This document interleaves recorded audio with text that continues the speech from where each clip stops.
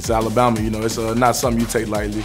You don't prepare lightly for anybody, but you know, playing against a defending national champion holds a little weight. So, you know, I think it'll be fun. I think, you know, if we do everything right, we can shock some people, turn some heads.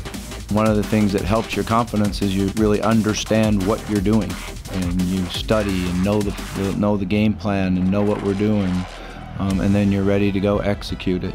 Part of your job as a coach is to get your players to believe that you can go out there and win the game, get your players to believe during the game that you're going to win the game.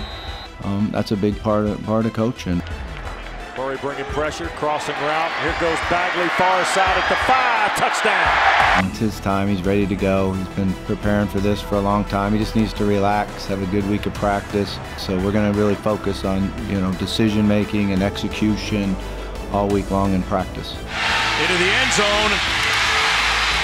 Are you kidding me? Touchdown! He comes right back to Dawkins. Are you kidding me?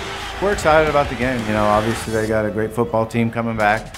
You got to be able to run the ball and protect the quarterback, which is going to be huge for us. We'll have to prepare for both quarterbacks, which is always a challenge. We got our work cut out for us. I mean, Alabama, they're old school. They want to run the football, impose their will on us, and it's going to come down to the trenches. And it's going to be a battle between O-line and D-line on both sides, on our end and their end. So if we can win that battle up front, then we definitely have a really good chance to beat these guys.